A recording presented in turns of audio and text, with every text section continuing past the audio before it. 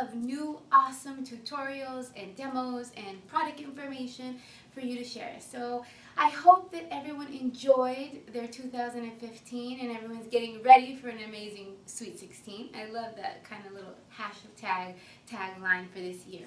So I wanted to kick off the year by introducing you to some things that are going to make your life easier.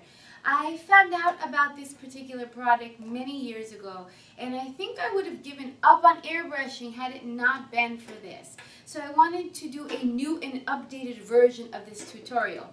I filmed one a long time ago, and I made the biggest mistake of filming it kind of from here down. So there's lots of interesting feedback and comments on that YouTube video. So I figured, you know what, let me just update it, update some of the methods that I use, talk about the products, how I do it, and hopefully inspire you to check out an ultrasonic cleaner. Just not only to save you time and countless, even hundreds of hours of cleaning time, but just so that you're in the know, so that you don't get intimidated by your airbrush equipment.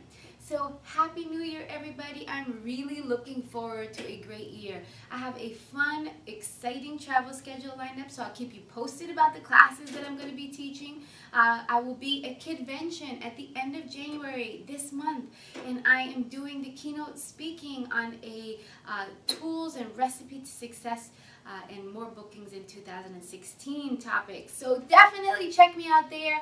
I will be hopefully heading to the UK, to the face painting shop, and back to Holland. So lots of things planned. So make sure you're keeping up with me on social media, on Facebook, on Instagram, on my blog, paintpal.com. There's so much to know about. So definitely stay in touch. All right, let's get started.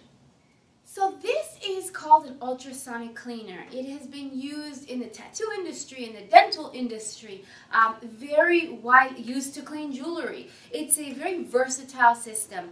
But when it comes to cleaning your airbrush parts and your airbrush stencils and guns, this has become my go-to. As I explained before, I probably would have given up on airbrushing long ago had it not been for this. The reason being is when you are airbrushing, the inside of your airbrush gets dirty, and to clean it takes forever when you're doing it by hand. I used to leave them soaking in alcohol, like a little Tupperware dish soaking in alcohol, but what I found was that it was rusting some of my parts or causing them to just not last as long as I would like them to. So what I started doing is, at the end of every gig, I throw them inside of here, and then I get home and I throw them in my ultrasonic cleaner. Now, there's ups and downs to using an ultrasonic cleaner. One of them is that you need to keep an eye on it. The front of your ultrasonic cleaner comes with all these warnings, like it gets hot, because that's what it does. It heats it up and shakes your stuff really fast to clean it.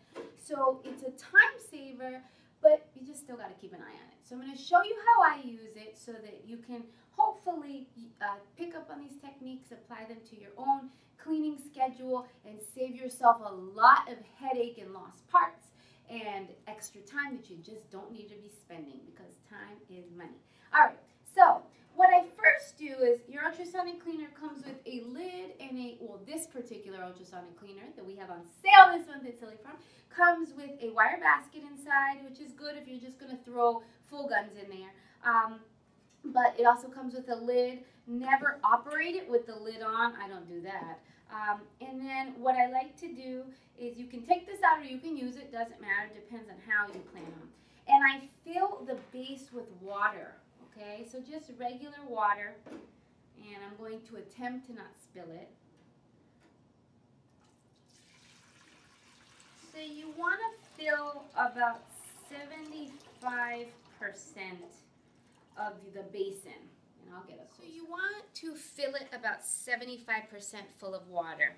Then I get a Tupperware container like this, maybe this size too, something that's plastic, something that's not going to totally melt, so you want it to be microwave safe. Because I airbrush using alcohol inks or hybrid paints, I like to clean all of my stuff with alcohol. I find that it cleans best, whether you're using water-based paint, alcohol-based paint, silicone paint.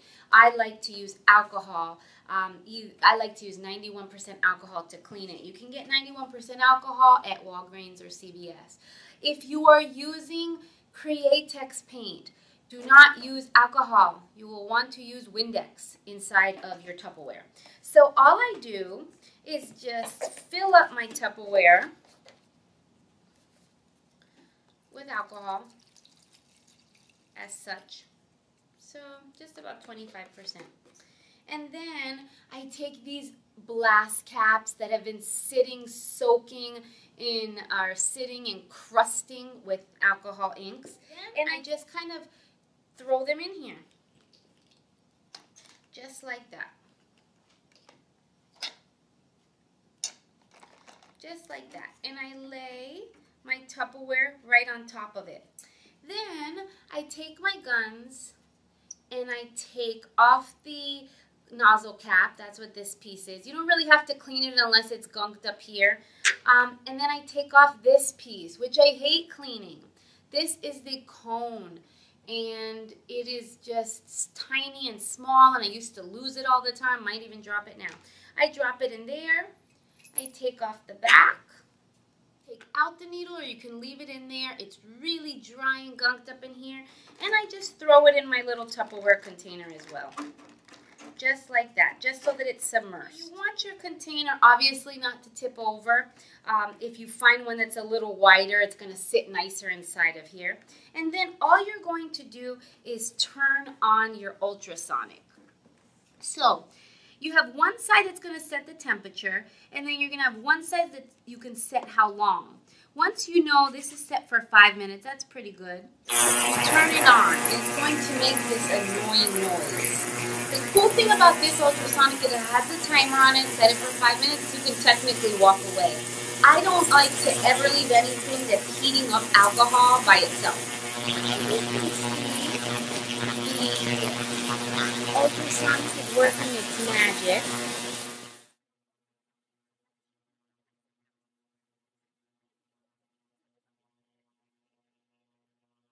So as you can see, not even 5 minutes later, my blast caps are almost totally clean.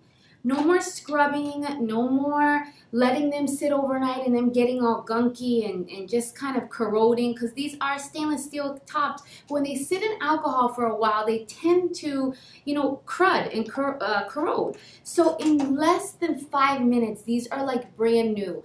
This would have taken me a full night to let sit. Then I would have had to scrub them down. So this is just a time saver. Now, if you're like me and you use BAM stencils or you use Pink Power stencils with your face paint, you can also throw these in here. This is just regular water-based paint. This is just, I use them with rainbow cakes.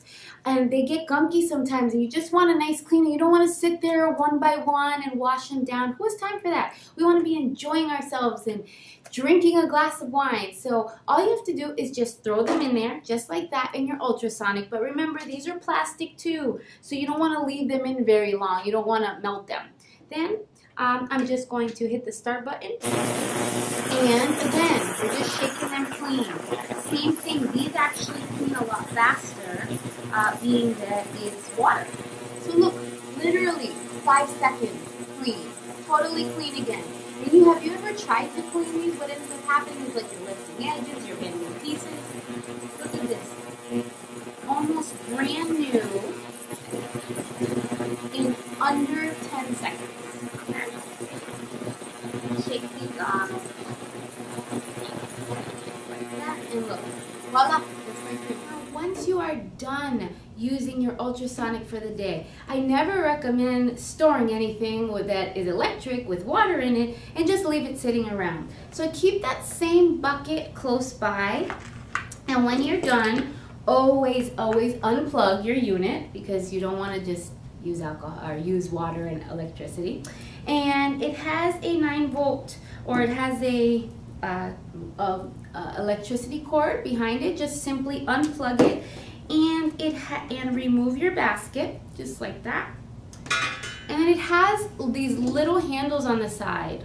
Okay, simply pour the water right out. Take a paper towel, dry it off, store it away. Put your basket back in there. After you dry it out, put your lid on and store it, okay? That is one way to keep your stuff in good condition, not get anything damaged, and then just carefully dispose of this water, especially if it's full of face painting residue. So those are tips on how to use, clean, assemble your ultrasonic cleaner. So I hope you enjoyed this ultrasonic. If you have any questions on how to use it, by all means reach out to me. That's what I'm here for. For airbrush guns that are a little bit more caked on, I suggest throwing them in there up to 10 minutes. I don't really recommend using it longer than that. I like to just use it for 10 minutes, give it a deep clean, and then I'm good to go. This machine is the bomb. So thanks for tuning in. I wish everybody a happy, successful, profitable new year. I hope to see you somewhere along the road at one of my many classes. So as always, keep in touch with me on social media. It is great to hear from you. Have a great day.